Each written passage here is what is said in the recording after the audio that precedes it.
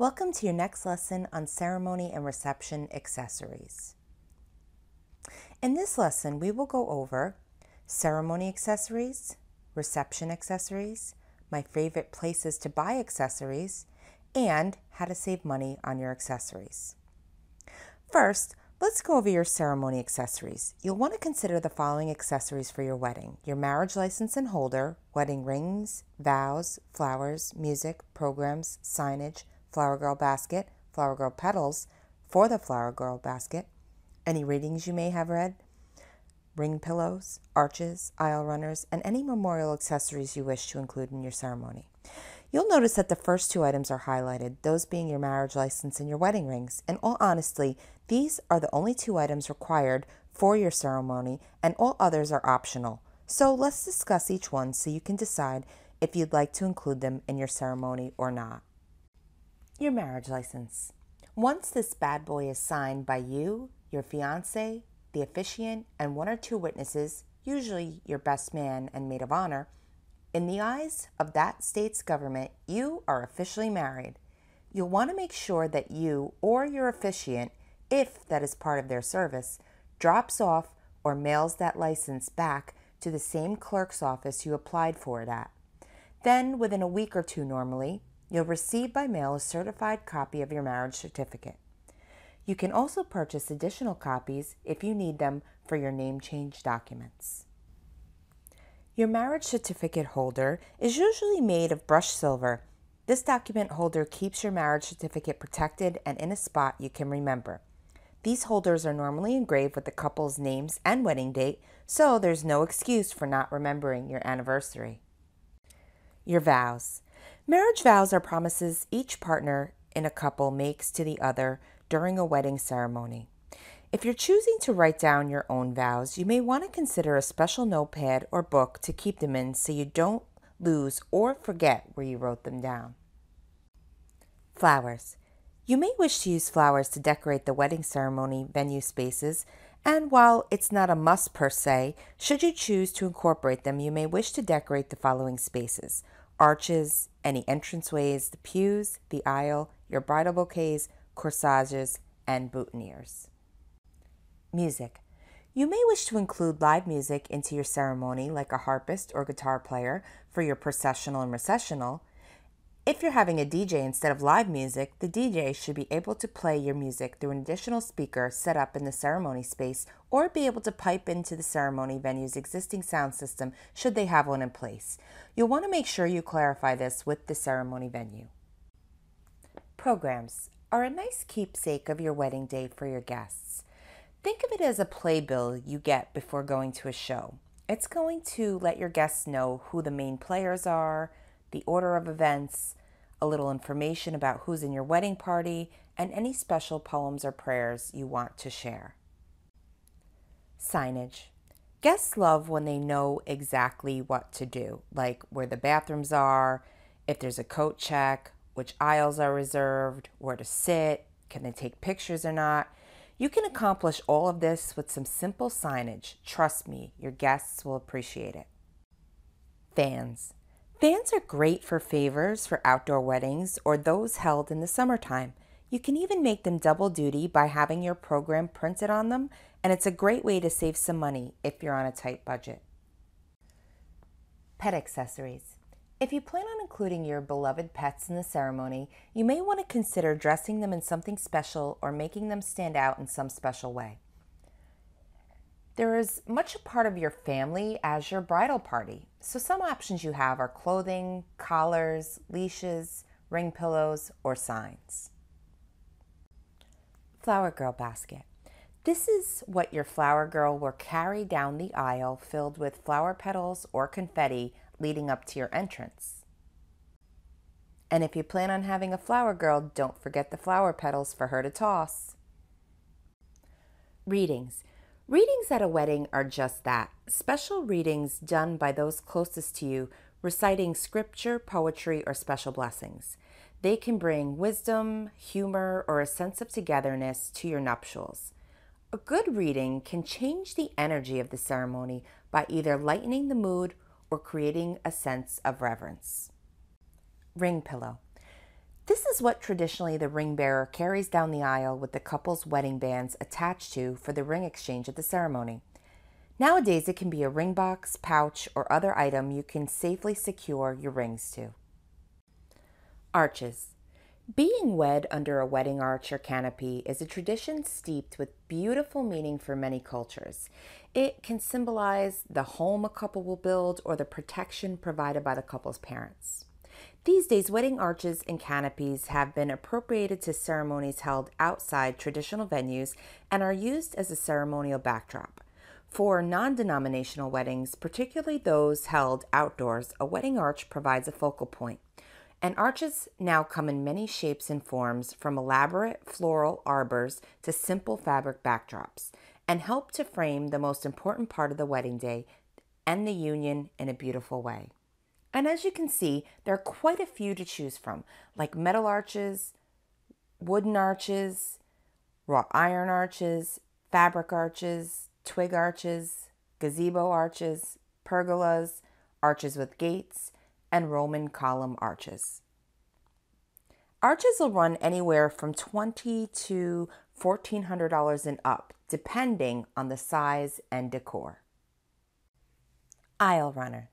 In the days when roads were unpaved, wedding guests would arrive at the church and track in dirt or mud from the streets. It didn't seem right for the bride to drag the hem of her dress in the mud, so the aisle runner was first used to protect her gown. Today, most indoor locations don't suffer from guests tracking in dirt or mud, but many brides choose to use an aisle runner anyway, as they lend a regal touch to the ceremony, though they are completely optional, and ladies' shoes can go through them and they can cause your guests to trip. Memorial accessories. Memorial accessories are used as a way to honor a deceased family member or loved one in a wedding. You can choose to incorporate them into your bouquet of flowers, a framed photo on a chair or table, or any place that's visible to your guests for them to remember your loved ones whom have passed and cannot be with you, but in spirit on your wedding day. Unity candles. Unity candles are used to represent your separate lives before that day, and then each one of you take your separate candles and light the center one to represent your two lives now being joined together as one. Tissues, because hey, who doesn't shed a tear during such a joyous occasion? So, now that we've covered what you may want to incorporate into your ceremony accessories, let's go over what you may want to consider for your reception, like a guest book and pen, a gift table and card box, an escort card display, a cake stand and topper, candles, flowers, table numbers, table menus, signage, a favor display, a cake serving set, and toasting glasses. Again, you'll see the highlighted in yellow ones are the most important items you'll want to have, and the rest is optional, and you should check with your vendors to see if they supply them before you go out and purchase these accessories. Guest book pen. A wedding guest book is the ideal keepsake to commemorate your big day and your beloved guests who were there to celebrate with you. They often sign it with special notes. Gift table and card box. This is where your guests can leave any gifts they have brought in for you. Escort card table. Escort cards are the more informal sibling of place cards and direct guests to a table rather than a seat. Once guests get to their table, if there are no place cards, they're free to choose their own seats. Place cards, on the other hand, not only direct guests to the table where they will sit during the reception, but also points each guest to his or her particular seat at the table. Flowers. Flowers are used to dress up and decorate your reception space. They go on your tables, food display tables, centerpieces, head tables, bar, cocktail tables, entranceway, anywhere you would like to decorate. Should you choose to use flowers to decorate your reception space, you may choose to incorporate them in the following areas: entryways, guest tables, food display tables, bar or bars, cocktail tables, escort card tables, guest book tables, the head table, and the bridal party tables. Cake stand and topper. A cake stand is a pedestal used for displaying your wedding cake, something for your cake to sit on, if you will. If your baker does not provide this item, make sure to ask them what size you will need or how big the bottom layer of the cake is so you make sure you have one that fits. The cake topper was dominant in the US in the 1950s as a symbol of togetherness.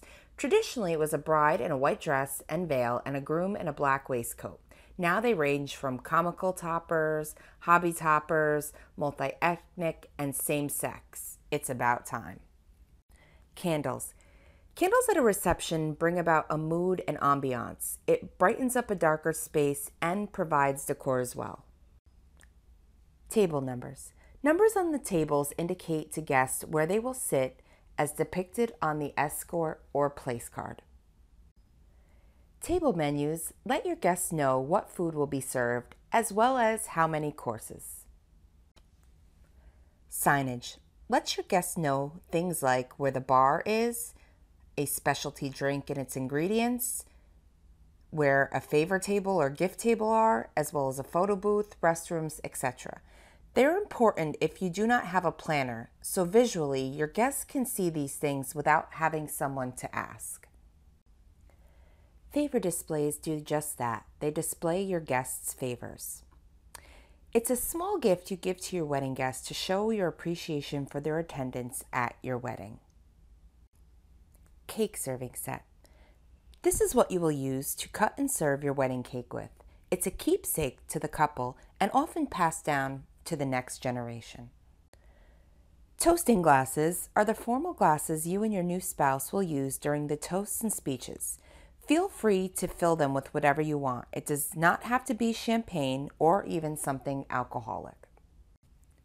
Some of my favorite and most inexpensive places to purchase your ceremony and reception accessories are Etsy, Oriental Trading, eFavorMart, Party City, Light in the Box, Amazon, Bocoup, and Things Remembered. Now it's time to share a few of my accessory tips with you. DIY as many things as you can to save yourself some money, like invitations, stationery, decor, your sign-in books, and favors. Enlist the help of any crafty friends or family members you may have to help you create these items so it will save you a ton of time having to make everything yourself. Remember, the more you can buy in bulk, the more money you'll save. This is especially true when it comes to your flowers and favors. If you can, use baby's breath for a lot of your flowers. It's extremely cheap and looks very classy. Also, ask to reuse your family heirlooms like a cake stand, cake cutting knife, and serving utensil, or your toasting glasses. Chances are your parents or grandparents may still have theirs tucked away somewhere and be happy for you to incorporate them in your day. If you're looking to purchase many accessories, try shopping at a thrift store. They have many unique items you can use for your accessories and will save you a ton of money while you're at it. Use coupons. Sign up on sites like Michael's, Joann's, AC Moore, Hobby Lobby. You can save quite a bit of money just by using coupons or shopping for what's on sale. And last but certainly not least, try a wedding recycling website like Tradesy, Wedding Recycle, Bravo Bride, Ruffled, or even Facebook groups or the marketplace to find other brides who might be selling for cheap or giving away some of these accessories you may need or want to incorporate in your wedding day.